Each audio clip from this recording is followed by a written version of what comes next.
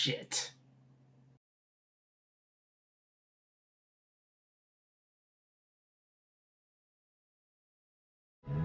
It's been almost a year since I arrived in Japan. I've been going all out, like literally going out and exploring Japan.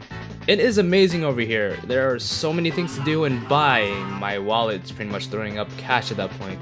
Don't worry, I brought a couple of stuff with me, like my clothes, my camera gear, my Nintendo Switch. Speaking of that, there were some thoughts that came into mind.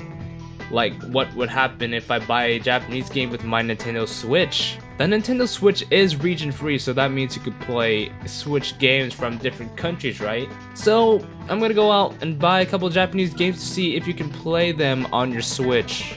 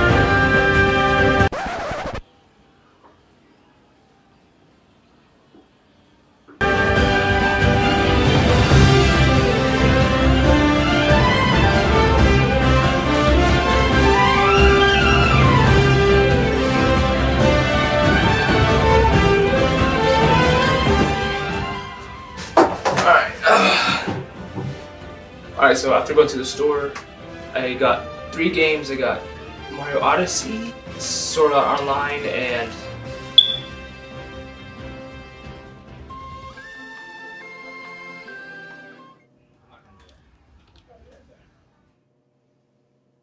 oh yeah.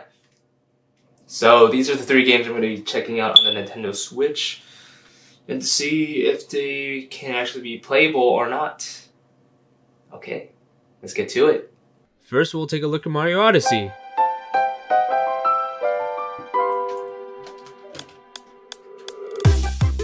Alright, so far so good.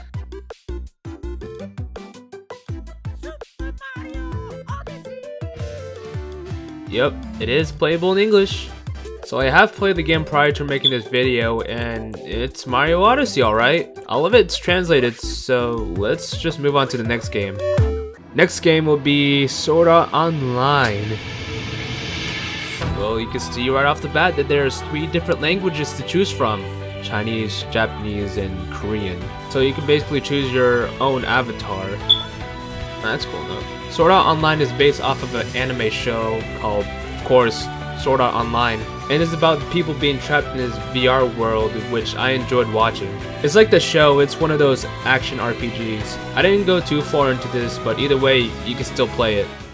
Now we'll take over this game, I guess. I can't read any of these stuff, so I'm gonna have to half-ass this. Okay, this is a pretty long intro, and I don't know what the story is about. Oh my god, this video is gonna get me demonetized. This game is a spin-off of Senran Kagura, as it says here in Japanese, and it is a video game series exclusive to here in Japan. So this is a pinball game with silly perverted content, and it's really crazy. Casually I'm going through the game, and the majority of the time it's just Titty Avenue. I mean, look at this. The intro has a lot going on, and the bonus games are just nuts. I only played through 1 game, and this level just escalates through the roof. Well, it is playable, so I'll give it that. So, can you play Japanese games on your American Switch? Yeah, but there are only certain games that are region locked. Even though Nintendo said that the Nintendo Switch is region free, doesn't mean the games are too.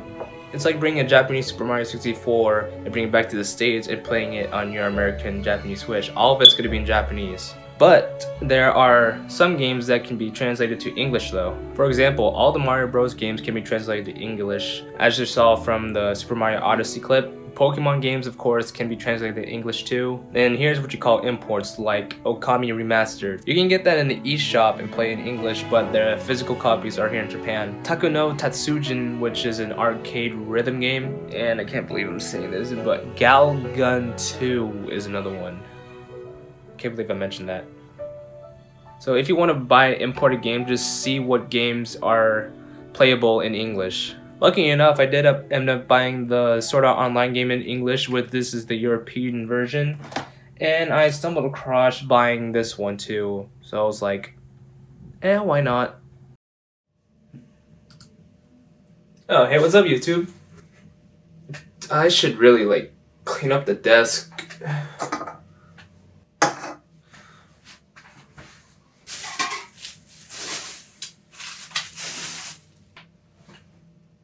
It's good enough. So of course it's been a while since I uploaded another video, and like over a year ago, you know, yeah.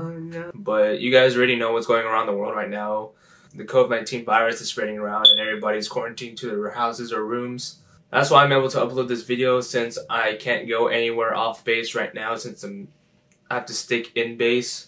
But if you like this content, please subscribe down below, and also give this video a thumbs up, and don't forget to comment down what you think about this video. Anyways, I'll catch you guys in the next one.